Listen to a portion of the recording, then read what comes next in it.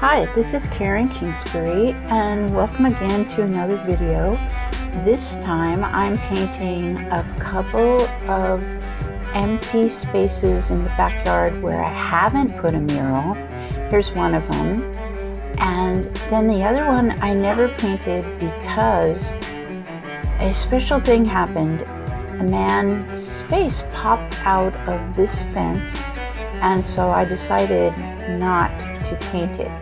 So I'm going to leave Jerry in and paint a coral reef around him.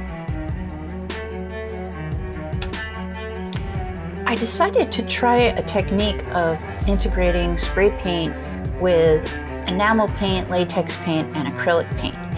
And so this was the start.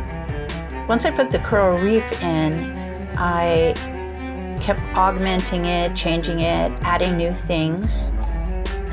The more I painted the coral reef, the more I saw I had to change the directionality of the water completely. The best part of this was adding all of the living creatures and having fun with it. I was really excited when it was finished because it turned out so happy and fun. Hope you think so too.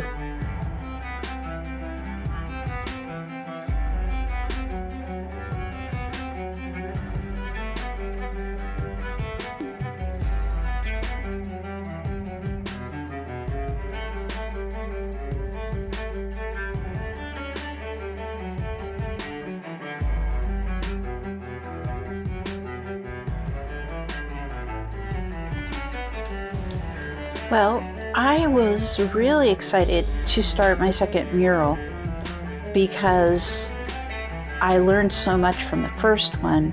I decided with this one I was going to go dark on the background and then drama on the coral.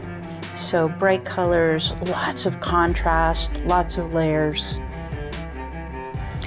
The beauty of working with paint is if you mess up, you can just paint over it. So don't be afraid.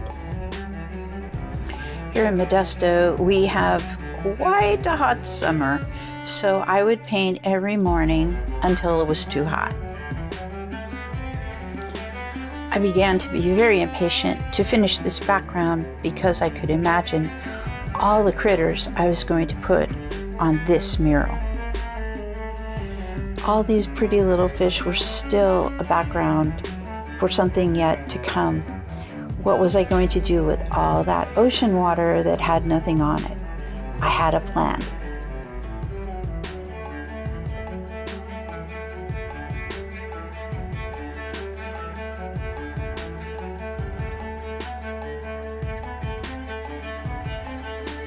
I considered my sea turtle the star of the show.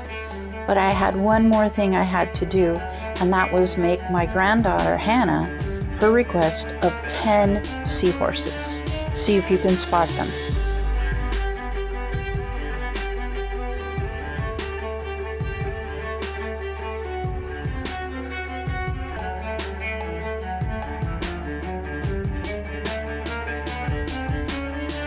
You can imagine my joy when Hannah spotted her 10 seahorses.